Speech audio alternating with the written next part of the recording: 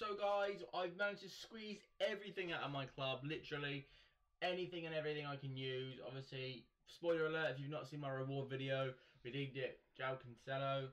Sadly for me, he's not going to make the team. I literally got Cuadrado a couple of days ago and he links perfectly in terms of where it needs to be. I wouldn't put him there unless I played Ronaldo, but I'm not playing Ronaldo anymore. So 88 plus team of the season. Let's get this done. Obviously, we're hoping for 90 overall. Really, let's be honest. Just because obviously we put 91 rated in, everything else doesn't matter. If I can get obviously Prem, like I say, I always like Prem. This is my team at the moment. So obviously, yeah, so having Cuadrado there is ideal. So this is my team at the moment. Obviously, I don't know who's going to fit into that team, but we'll see. Or it could be fodder for the next one. Like I said, I'm running out of fodder. So I've only got a couple more high rated cards, and that's me done. But team of season 88 rated. Let's hopefully get a banger.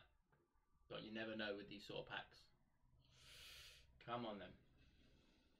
Big flag. Big flag. Oh, Muriel. Was he 93, is he?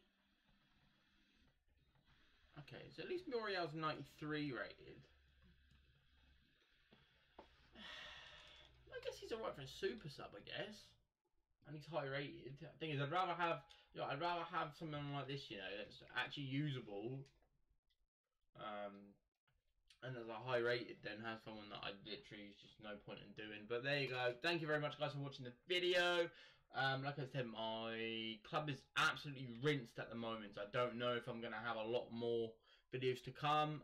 This morning I've pre-recorded a couple of ones for you guys. So hopefully you enjoy that.